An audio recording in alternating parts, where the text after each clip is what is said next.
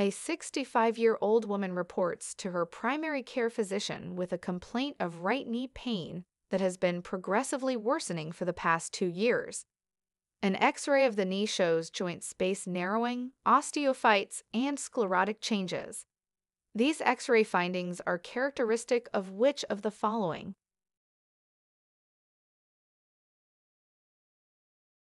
The correct answer is B. Degenerative joint disease. Joint space narrowing, osteophytes, and sclerosis are characteristic of degenerative joint disease. Degenerative joint disease, or joint degeneration, is another name for osteoarthritis. It is known as wear and tear arthritis because it develops as joints wear down, allowing bones to rub against each other. People with degenerative joint disease often have joint stiffness, pain, and swollen joints. Osteophytes are unlikely in rheumatoid arthritis. Paget's disease would show a diffuse demineralization of the bone that would probably result in a pathological fracture.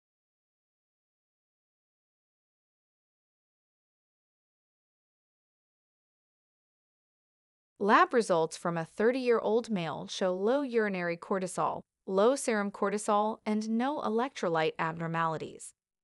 Serum ACTH levels are also low. The man presented to his physician 3 days earlier with fatigue and depression. Which of the following is the most likely diagnosis?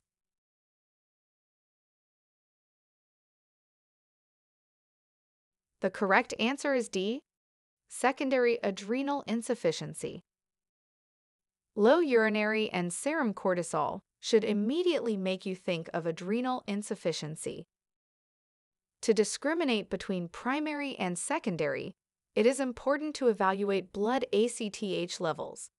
While ACTH levels are high in the primary type, indicating a failure of the adrenal glands to produce cortisol when stimulated by ACTH, the secondary type manifests with low ACTH levels, indicating failure of the pituitary gland to produce enough ACTH.